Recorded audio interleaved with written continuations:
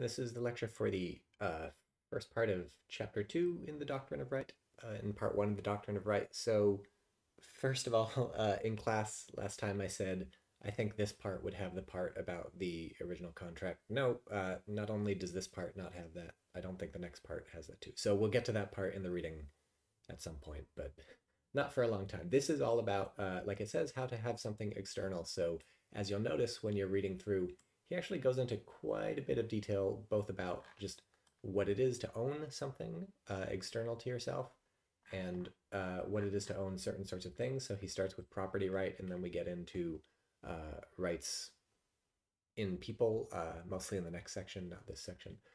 But just a few things to keep your eyes open for.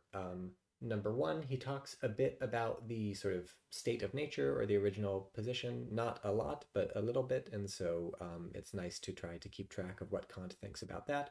He talks a lot, well, he talks some about the idea of mixing your labor with something and whether you can come to own something through mixing your labor with it. You'll recall that this is how Locke thinks we can own things in the original position, in the state of nature. So uh, you keep your eyes open for what Kant thinks about that. I think this is the first time in the reading that he sort of seriously explains the idea of common ownership of the earth, and that's an important idea. So keep your eyes open for that. I think the reading quiz points this out, but he talks here about colonialism, and so that's going to be a big topic is in the latter part of the course, and so pay attention to what he says here when he sort of first discusses it.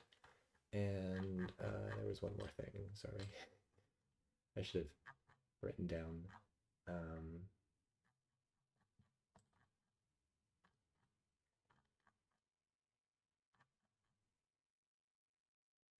oh, yeah, and I mean, so this is probably pretty obvious, but since we just finished reading about the postulate of practical right and what role that plays, and then also what it means to say that acquisition is provisional, we get some additional discussion of both of these.